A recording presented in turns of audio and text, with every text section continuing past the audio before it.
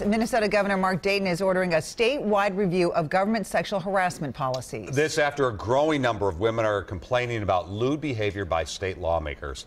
The latest complaint comes from a female staffer who says a lawmaker sent her a Snapchat photo of male genitals. Pat Kessler is here. Pat, every day this week something's new. Yeah, there's something almost every day. It's been going on for a week. The latest complaint brings to 5 the number of women in politics at the Capitol who say they've been the targets of unwanted sexual attention.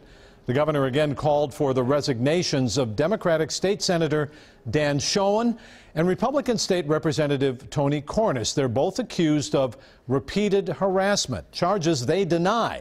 Governor Dayton says all the reports are signals the state government is not doing enough to protect women. Our employees in the executive branch, legislative, and judicial branches deserve, just as our citizens do, safe and constructive working environments. So far, Senator Schoen has hired an attorney and is refusing to resign, triggering a possible ethics committee hearing to publicly air the charges against him. It's the same with Representative Cornish.